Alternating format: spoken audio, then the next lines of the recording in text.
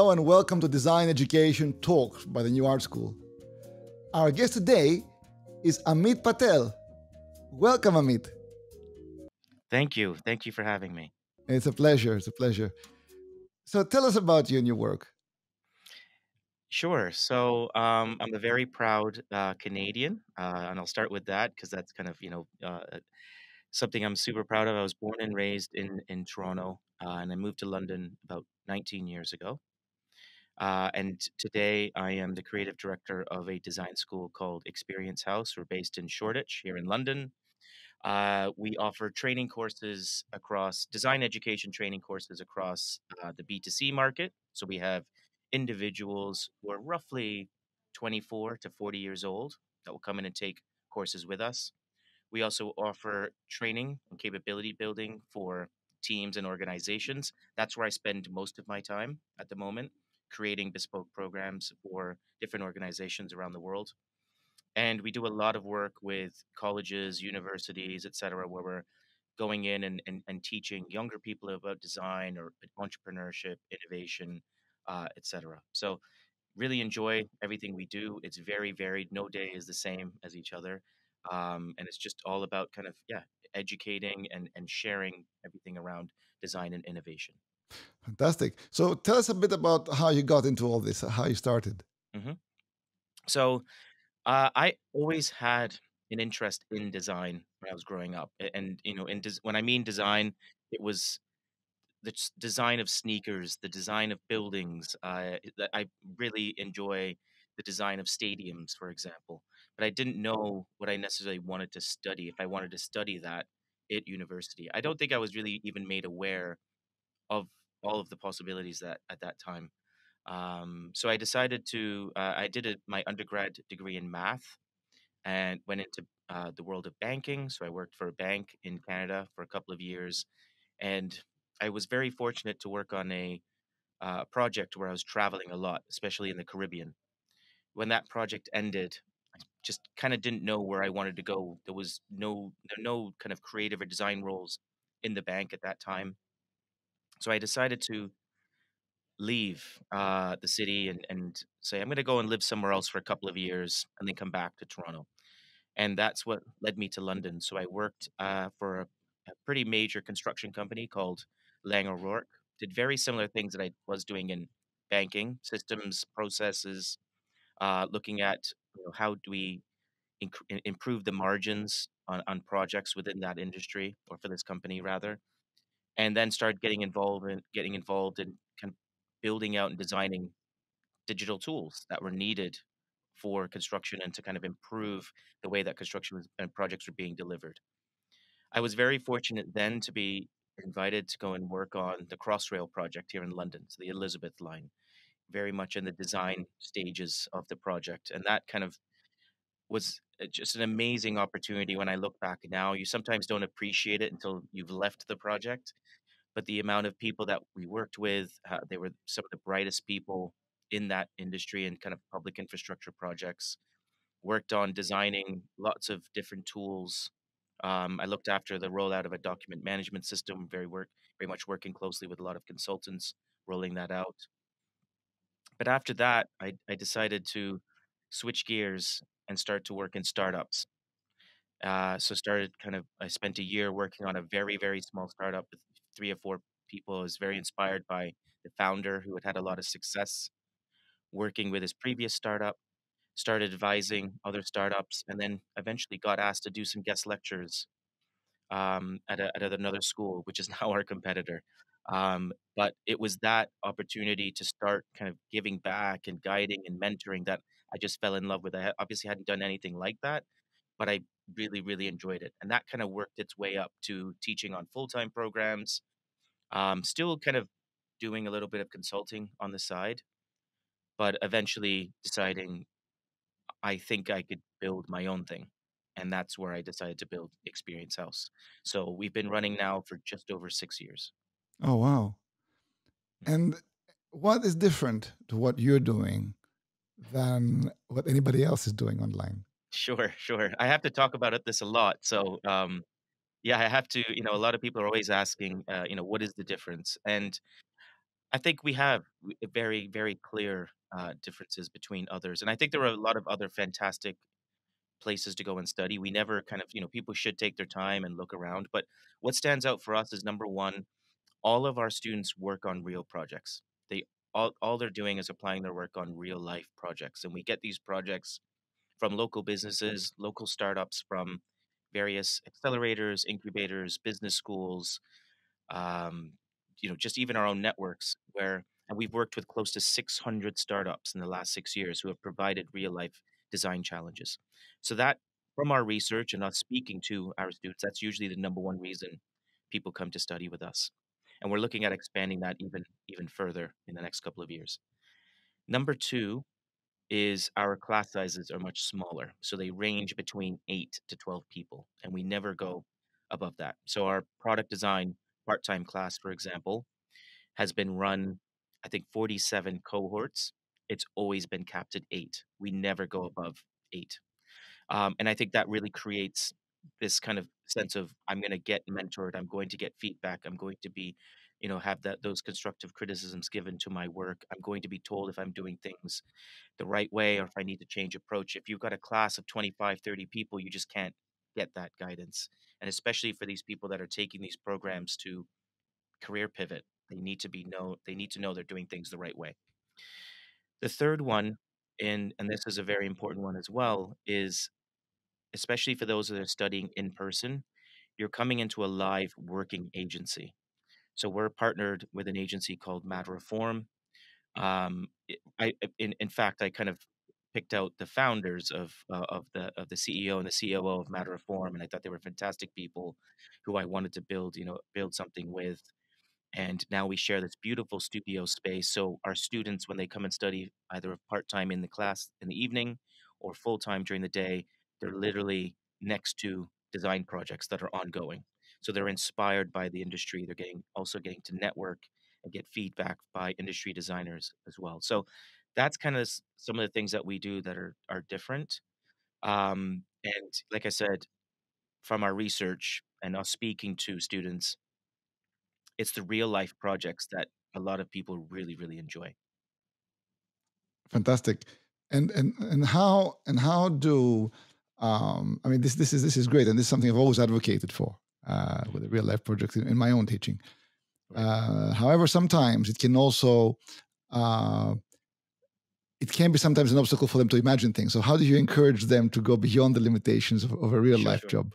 Sure. And this is something that will always come up at certain stages of the project. It might come up really early on, and someone might question or challenge the brief or the approach rather. It might come up later on in the course when they're actually coming up with solutions.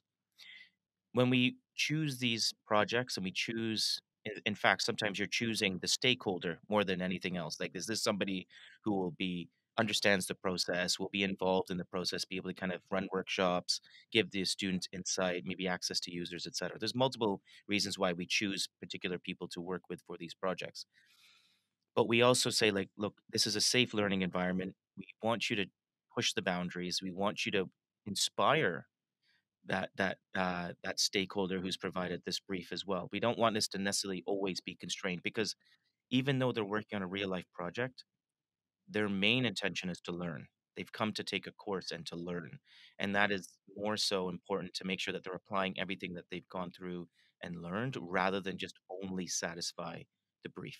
This is education oriented rather than working like a real life agency, which then you would have the constraints and challenges and blocks and risks that you would have to worry about. But here, it's make sure that you're applying everything. And as part of that, bring in your curiosity, bring in your exploration, bring in your experimentation so that you can push those boundaries and design something that will even paint a picture of the future for the stakeholder, even if that's not in the brief that was given to you.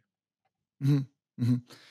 And what happens in about employability? So they're already working in the agency, and then what? How is that worked out for the employability of the students?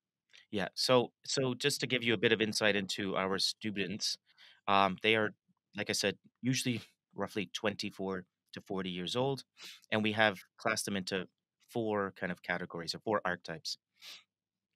We have the curious newbie, we have the career pivoter, we have the motivated upskiller, and the experienced refresher. And most of our students will fall into one of those categories. Most of them are working already in a existing career. They may be already a designer, experienced designer, service designer. They could be working in a totally different field and looking to pivot in their career as well. So again, as we go through the projects and the courses with them, we're always talking about connecting them with industry professionals. We do interview preparation, we do case study preparation, all of these things that prepares them for that next step. Some of them will be looking for a new job or a new role. Some of them are taking their skills back to where they are already working and very happy. But we are always thinking about not just jobs, but like just giving them the skills that gives them the confidence and credibility to move on in their career path as well. So that support is there. Like I said, some of them will be immediately looking for a new role afterwards. Some of them will be very happy with what they're doing. They're just getting those new skills or refreshing skills, and maybe looking at kind of what their career path is going to look like in a couple of years as well. So you're educating students that already have a degree. Yes, yes. So they already have a degree. Some will be maybe doing their degree and may come and take a course in the summer.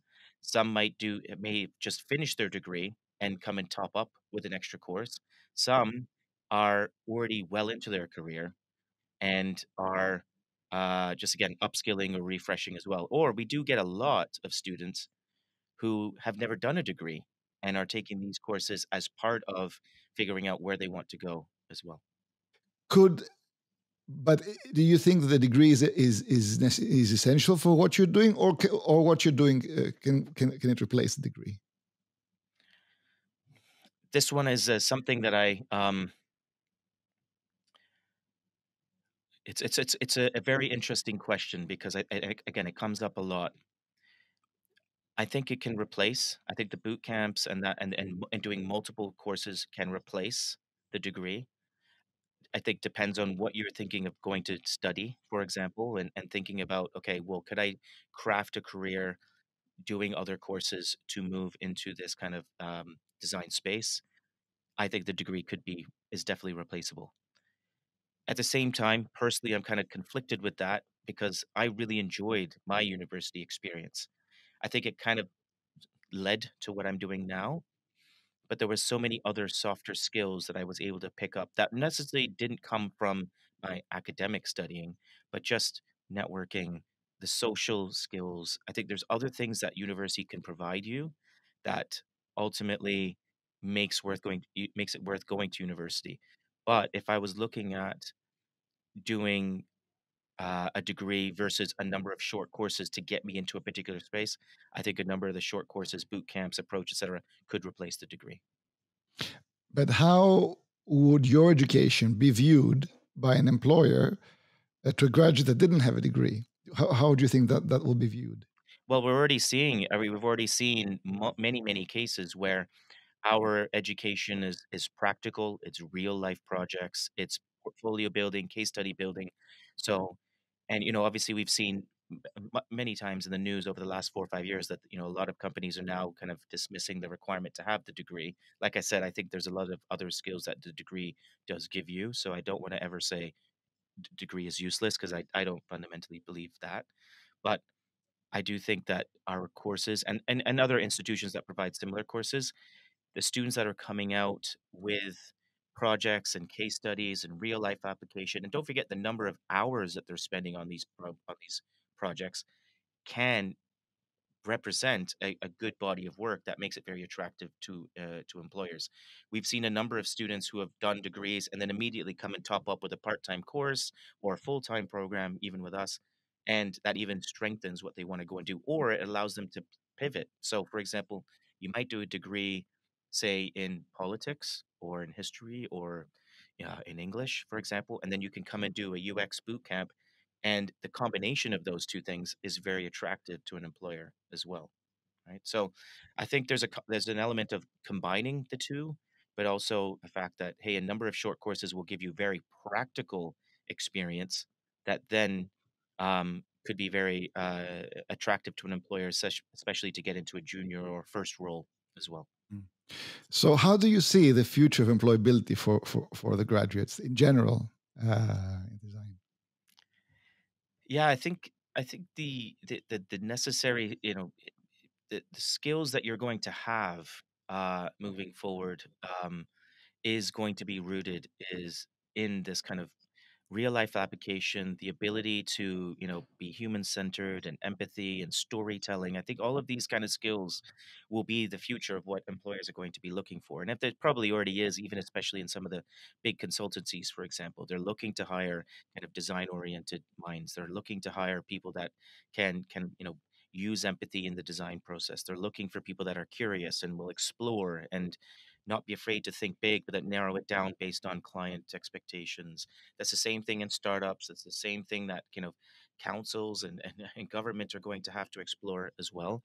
So I think these kind of courses will really help people with that. Sometimes it's a bit of a mindset shift. We're already seeing, for example, even this year, we've had medical doctors, we've had radiographers, we've had lawyers, management consultants who are coming to take user experience design courses here. Why? Because it's giving them a mindset shift. It's giving them that ability to then add to their, strong careers and strong academic backgrounds, but it's adding this curiosity and experimentation and storytelling that is going to be the future of employability. And so that's why, again, I never want to say bec- the degree is useless because I really enjoyed my education. So having gone through that experience, I would never say, oh, it was a waste of time because it wasn't to me. But I definitely see that these short courses again can partner with or be tagged on to the degree or excuse me, or it can replace the degree because it gives so much of these other skills that are going to be required by employers in the future. Mm. Mm. Do you find if there was no limitations, if you could do whatever you liked in your education, would you do something differently? One thing that I would love to do, and we probably will do it at some stage, is I would want the students to start building their own startups, or we're building startups that the students are then working on. So it builds this ecosystem where, of course, we would love to bring in real life challenges, but at the same time, it would be amazing to be building our own initiatives, our own startups that the students are working on and they get ownership of as well. So the student feels like they're coming in to learn. They are getting to work on something cutting edge. Maybe it's in health tech, fintech, etc. But they also get a piece of the pie as well. So you're teaching them the design skills, you're teaching them the storytelling, the curiosity, you're teaching them all the things that are super, super necessary for the future, but you're also giving them a piece of that pie so they really, really feel like this is something that they're a part of as well. So that is something that we want to explore here is starting to build out our own startups, which I think we will probably start to do at some point next year. Exciting, exciting. Where do you see the role of AI in all this? Yeah, I think this is something that I was actually reading quite a few articles on some actually AI topics outside of design, more in kind of the marketing space over the weekend. I think AI will, of course, there's a lot of fear that it's going to replace roles, replace careers, etc. I think we need to embrace it as designers. I think we need to use some of the fantastic tools that are already out there. It's not going away. The tools are only going to get better and better. You have to be using them. You have to be just, again, using that curiosity to say, what do these different platforms do? How can it improve my way of working? How can it inspire my way of working? How can it give me ideas that I didn't even think about that then I can go and explore? That way, I don't think it's going to replace. It doesn't have the creativity that a lot of us have as designers, or that collaboration that we can then bring to the table. Some of the ideas that AI may start giving us. So I think it's something that is going to we almost have to collaborate in a way with AI and to use it as part of our way of working rather than be fearful of it. We need to use it, we need to harness it. And I think it's super exciting. I mean, there's so much I see every day, more and more people using it in such clever ways. If you don't use it um, and you don't experiment with it, you're going to be very quickly left behind. This is, to me, it's like one of the most fastest moving things that we've ever seen. And if you don't start using it today, 3 months from now, you're massively, massively behind. So you've got to be aware of it and almost infuse it into your way of working. Not again because it's going to replace you, but it's just because you're learning how to harness the tool and use that as part of your kind of, yeah, like I said, your collaboration as a designer. But do you also see clients starting to use the same tools? There a lot of the startups, a lot of the companies that we're working with are starting to think about AI in their own applications. Absolutely. So we have a couple of full-time students on our course right now that are working on they work on a capstone project. It's a 6-week full-time project, and it's a health tech that is using AI to look at kind of the relationships between patients and doctors for a particular use case. So startups are starting to use it, well, have been using it and are starting to even use it even more. Businesses are obviously starting to think about it and be aware of it. And again, if you aren't staying part of that conversation and aren't being aware of what the use cases are and what the latest movements are, then again, you're going to massively fall behind. So I don't think you have a choice at the moment. Again, I don't think it's out of fear. I don't think we should be fearful. I think we should be harnessing and collaborating with it. And I think that's the kind of the potential for us as designers. Wonderful. So, how can our viewers and listeners find you and your work? So we have our website where all of the information. We're actually going through a bit of a refresh, a bit of a brand facelift over the summer. So we'll be launching a brand new website in probably September time. But you can visit experiencehouse.com. So it has all the detail about all of our courses and our offering. We regularly run free workshops. We have design conference hopefully coming back later this year as well, which is very open to the public. We'll have a number of talks every month. We invite people in to. We've had a lot of great talks on AI over the summer, so you can see everything that we have coming up through our website. For me, you can find me on LinkedIn. I'm quite active on LinkedIn. Twitter or X, whatever we're calling it now. I hang out there as well. But LinkedIn is a great place to find me personally, and experiencehouse.com for everything that we're doing here. We love to chat to people. We love to collaborate with people. If you've got a project that our students can get involved in, fantastic. If you're looking to hire great talent, we've got a lot of people coming through the courses. If you just want to come and learn something new or come to a talk, we've got lots of stuff happening, especially September when summer kind of dies down. September, everything picks back up again. Wonderful. So, what advice would you like to leave us with? My number one advice, honestly, is just keep talking to people. I mean, I'm finding it more and more. So I'll just a very quick story. Like yesterday, we had new neighbors move in. So where I live, new neighbors moved in a couple of months ago, and I'd see them, quick wave, but never had a conversation with them just yet. But yesterday, as I was pulling up to the house in the evening, the new neighbor came across and said, "Hey, just want to say hello." And we just started chatting. And I was kind of in a rush. I had somewhere to be, but I was like, I should chat with him and I've got to be polite, my new neighbor. And honestly, the amount of insight I got in that 20 minutes, he's a doctor, healthcare professional, massively involved in health tech and innovation. We actually have common friends. And it's all about collaboration. He's all about networking. It's all about, hey, I could introduce you to this person, or I'm working with this person. Love to have a chat with you. And just I think this whole thing around Experience House has been built as a bit. It's about building an ecosystem, and to build that ecosystem, it's all about networking. So just have conversations with people. You don't need to go in with an agenda. You don't need to go in with you're trying to get something out of it. But it's amazing when you go in with that attitude that the common ground, the common sharing, the common things that you can find with people is ultimately what allows you to build these ecosystems. That's wonderful. That's wonderful. Thank you so much, Amit. That was a really interesting conversation. Thank you so much. No problem. Thanks for having me.